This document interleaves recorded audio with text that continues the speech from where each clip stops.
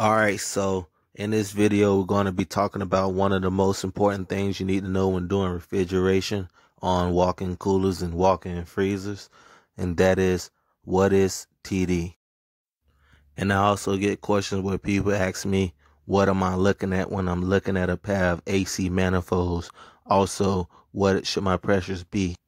Alright, so TD means temperature differential, meaning what is the temperature difference between the evaporator temperature and the return air that is being drawn across the evaporator coil?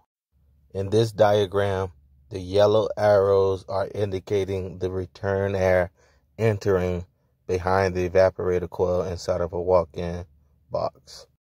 In refrigeration, most walk-in coolers and walk-in freezers are designed with a 10-degree TD. To determine the evaporator temperature, you would need a pair of pressure gauges as shown here. When looking at a pair of pressure gauges, the outer numbers represent pressure, the inner numbers represent temperature. Pressure controls temperature, temperature controls pressure. The hotter the temperature, the higher the pressure. The lower the pressure, the lower the temperature. Also, the different colors on the inner, the green, the pink, and the orange represents the different refrigerants. So even if you don't see your refrigerant on the gauge, as long as you know the pressure, you can use a PT chart and take your pressure and convert it over to a temperature to find your evaporator temperature. Some people call evaporator temperature coil temperature or saturation temperature, but it's all the same. So don't get confused between the three. Evaporator temperature, coil temperature, and saturation. They're all three the same. Here's another example.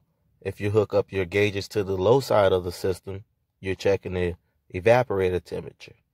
If you hook up your gauges to the high side of the system, you're checking your condenser temperature, or also known as saturation or core temperature. Like I told you, don't get confused between the three.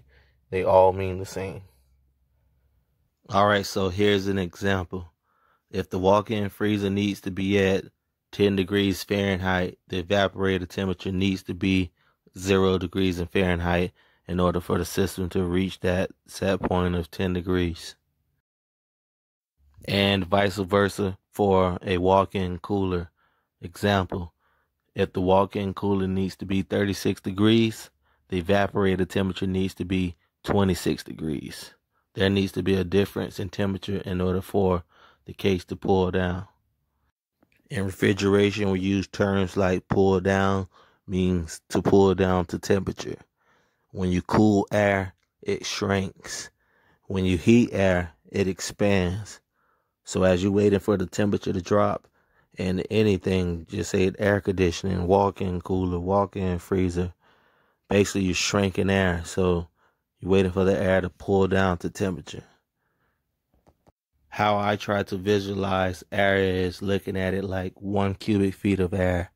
So when they say CFM, 1 CFM is 1 cubic feet of air. So I look at that like one pocket of air. As I cool down that air, that cubic feet shrinks. As I heat the air, that 1 cubic feet of air, it expands. Just say if you can visualize a 12 by 12 box of air.